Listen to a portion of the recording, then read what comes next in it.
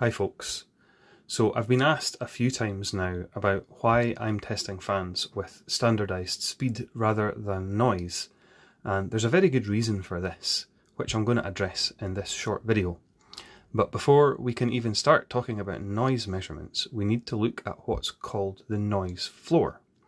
Now this term applies to the minimum background sound level of a given environment, which for me in this room at the moment is about 35 decibels, but because I'm talking, you see the sound level meter is jumping up quite high at times. Most people living in a normal residential setting will probably struggle to achieve a noise floor much below 30 decibels, which is already very quiet. Now at best, I can get this room down to about 31 decibels, but that's only if I go around switching everything off. I have to switch off my heating, my computer, my speakers, my monitor, anything that's on standby.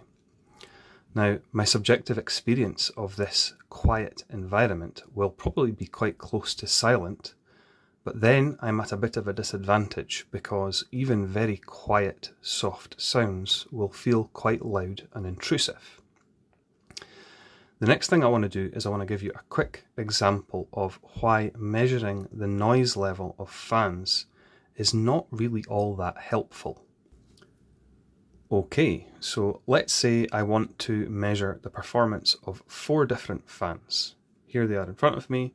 We'll call them fans A, B, C and D for the sake of argument. We're going to set them all to the same sound pressure level. 34 decibels sounds good, and immediately we run into problems. What's happening? Well, fan A has a high-pitched whine that is quite noticeable, and it does sound quite loud. Fan B has got a low-pitched hum. It might not sound as loud as the other one, but it's still noticeable and it's different. Fan C makes an irritating clicking noise, and fan D might have slightly more obvious air noise than the others.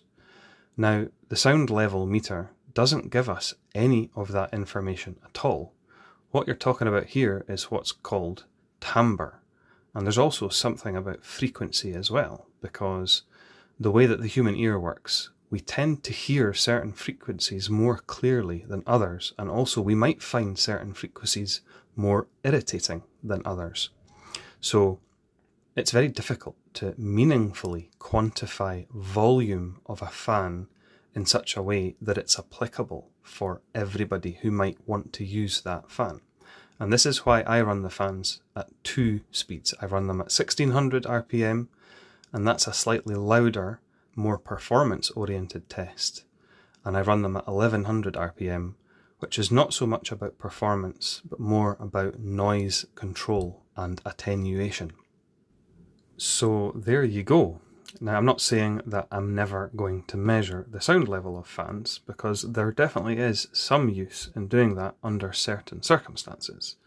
But for the time being, I'm going to be focusing on just the performance numbers as opposed to the noise levels. Thanks for watching, and I'll see you in the next one.